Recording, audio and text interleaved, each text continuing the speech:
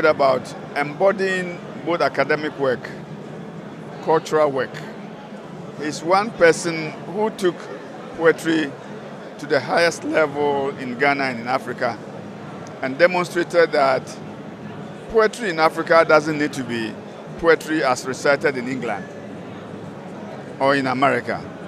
He went back to the roots and realized that in Africa, poetry is not simply recited to an audience that is sitting and sleeping and dozing. Poetry is lived, dramatized, sung, and danced to.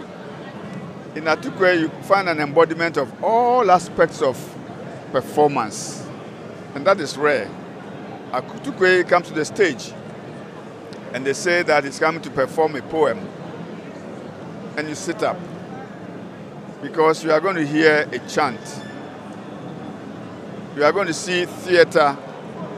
He puts one of his feet forward, and as soon as I see him, and that's one of the jokes between us, Atukwe, let me look at your feet. He always ready, he's pointing in the direction, forward direction, combining various languages in Africa in his poetry. And not just that, living it as an individual who is deeply immersed in African culture.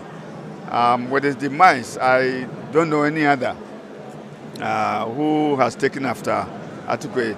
I keep mentioning people like Nana Sase, you know, one of those younger generation poets who is combining all the aspects of poetry and making the African tradition of poetry great and making it modern, contemporarizing it.